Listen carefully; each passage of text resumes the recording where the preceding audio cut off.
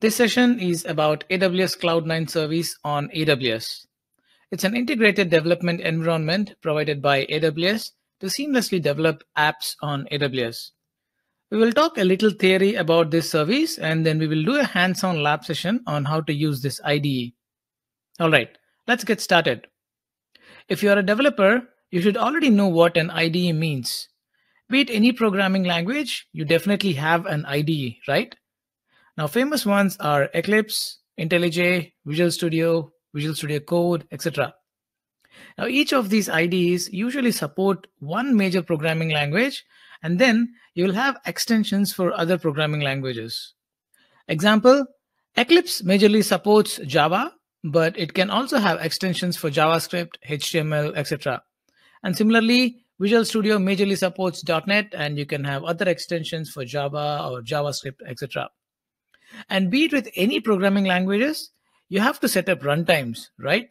Let's say for Java, you have to install and set up JDK or JRE. And for Node.js, you need to install Node and NPM.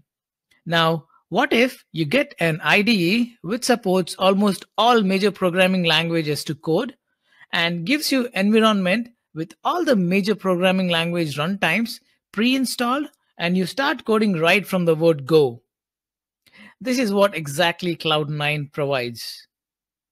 Not only these, Cloud9 also helps you seamlessly develop, debug, and run serverless applications using Lambdas, API gateways, etc. And it also integrates seamlessly with AWS CI/CD tools and also with Git tools such as GitHub, Bitbucket, Code Commit, etc. So you can easily build and deploy code. All right, let's jump onto the demo. Now this is the Cloud9 console. Let's go ahead and create an environment. And let's give it a name. And here is where we can choose the environment on which the IDE runs. You can choose to create an EC2 instance, or you can choose an existing EC2 instance or even an on-premise instance. But if you choose an existing instance, make sure the EC2 instance or an on-prem server has a public IP address and can be reachable from internet for Cloud9 service IPs to access the instance. Let's create a new one for the demo. And you can choose the instance type from here. And then the platform, which could be Amazon Linux or Ubuntu. Now this setting is very helpful. Your instance gets auto-hibernated when left idle, so you will not be charged when you're not using it. And under advanced, you can choose a VPC and subnet of your choice. But remember, make sure the subnet in which you want the instance to run has an internet gateway attached and a public or an elastic IP address attached to this instance. So since we're talking about the VPC, here are a set of criteria if you're spinning up the instance within your own VPC. By now, you should be familiar with VPC and its components, so you can read through them. I will pause for a minute.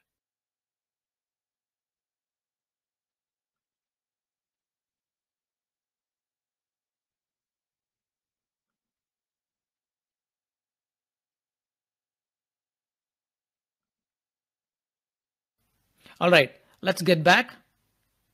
I will leave this as default VPC and hit next step. Let's review the settings. Everything looks good and hit create environment. Now it's going to take a few minutes to create the environment. So let's come back once it is ready. Okay, here it is, an IDE on cloud. No admin privileges to install IDE software on your laptop. No need to install runtimes. All you need is a browser and access to internet. And you can start writing the code from the word go. Just like an IDE, you can customize your preferences from here. You can format the code on save, or let's say auto save the code, etc.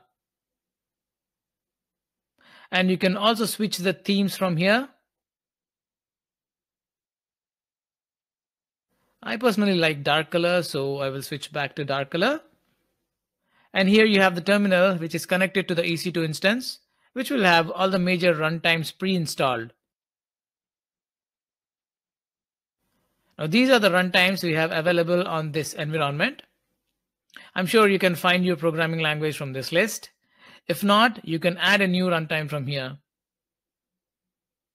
We also have Git installed, so you can check in, check out code just like any other IDE. We will see that in a bit. All right, let's quickly add a new file in here. I'll be creating a Python file. It's easy to write. All right, let me write a small code snippet to list all the buckets in my account. Import boto3 and then s3 equal to boto3.client, and then it's s3, and then buckets equal to s3 dot list underscore buckets. That will give me all the buckets.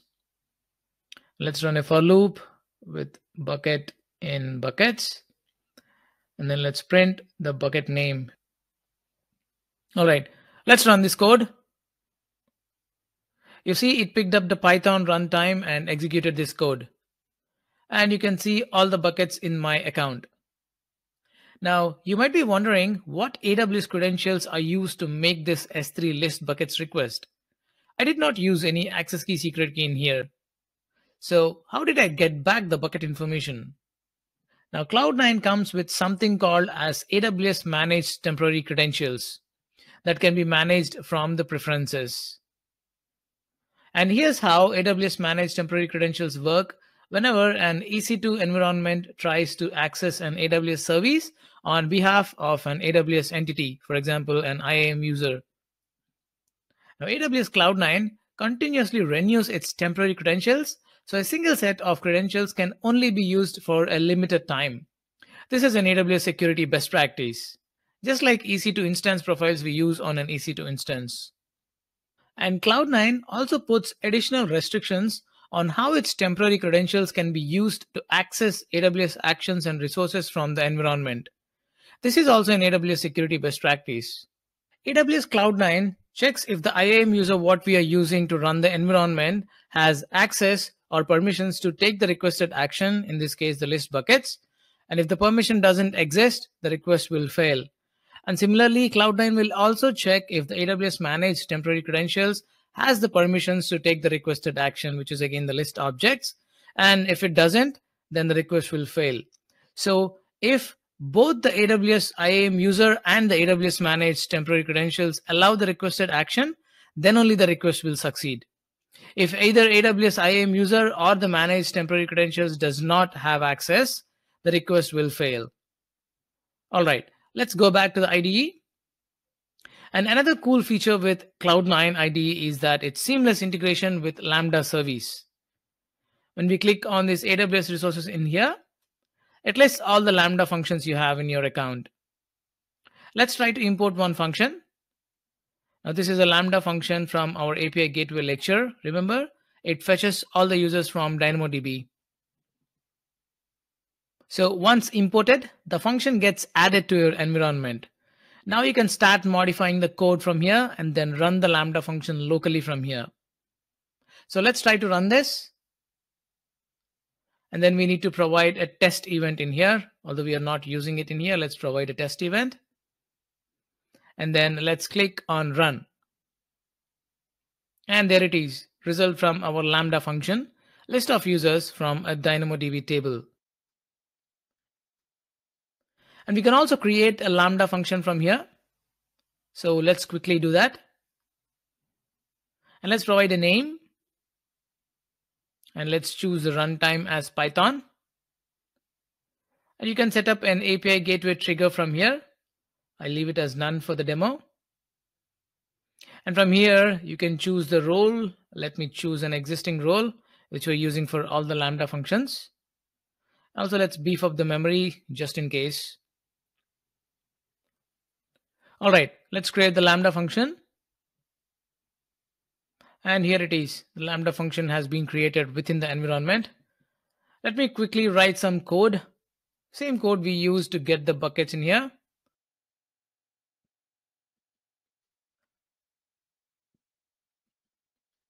I have added a few more lines just to return the bucket list from the Lambda function. All right, now let's test the function.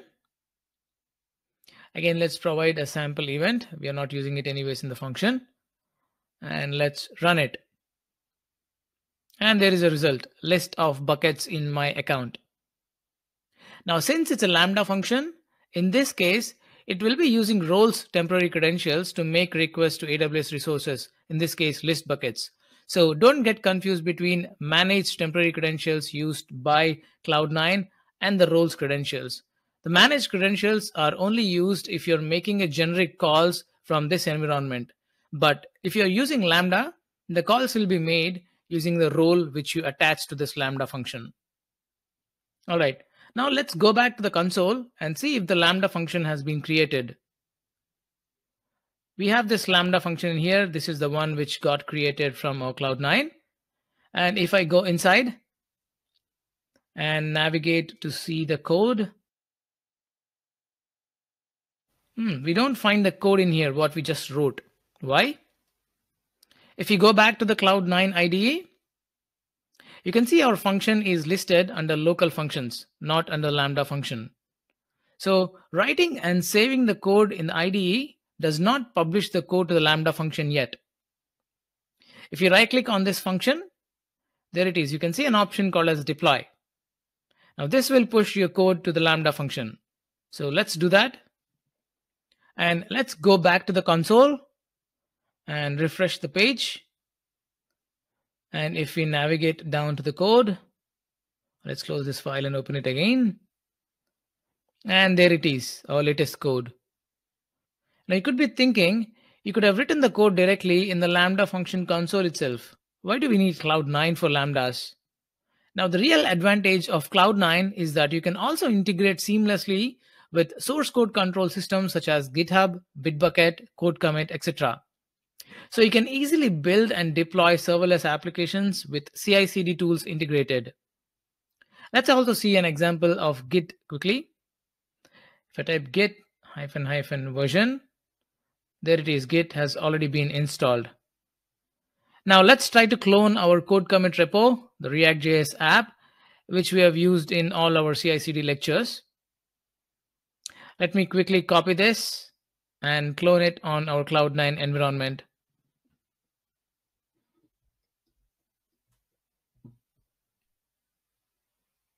All right, it has been cloned onto the EC2 instance where our IDE is running. If I do ls, you can see our repository has been listed in here. And from the left menu, you can see the repository as well. Let me quickly open a new terminal from here and quickly try to start the application and see if it works. All right, the app has been started, but it's running on port 8080. So let me quickly check if port 8080 is open on the EC2 instance security group. So let's quickly go to EC2. And this is the instance our IDE is running on so far, and we are running our git and other commands on the terminal. And if we go to the security groups and to the inbound rules, now you can see port 22 is open only to these IP ranges.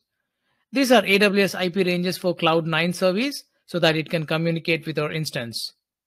Remember not to change these rules.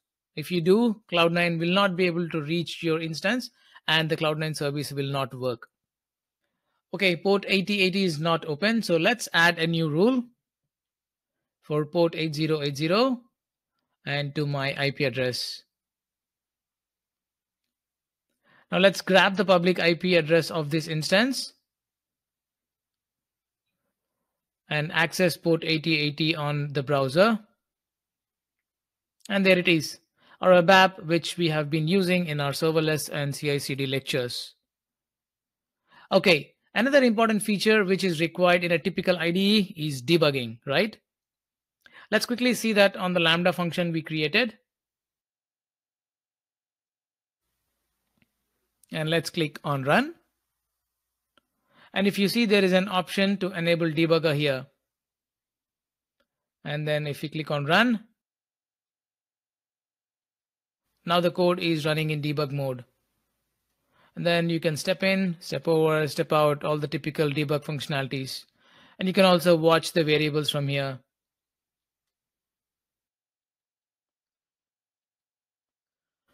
Okay, another unique feature provided by Cloud9 is interactive development.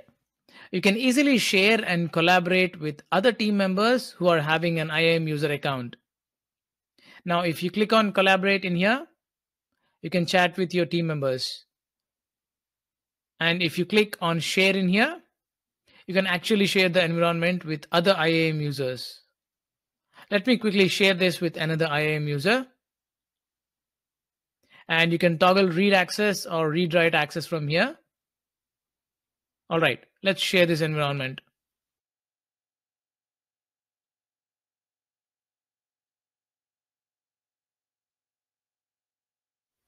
Let's copy this link and let's access this in a private tab. And let me log in with the IAM user to whom we have shared the environment.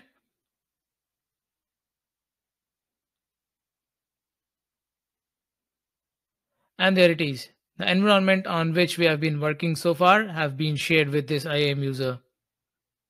You can see all the users who are working on this right top corner. And under collaborate, you can now see there are 2 users and you can start sending messages across. And you can also visually see where other users are making changes and editing so that you will be aware of what is changing in the code. Let's add this comment from the demo user.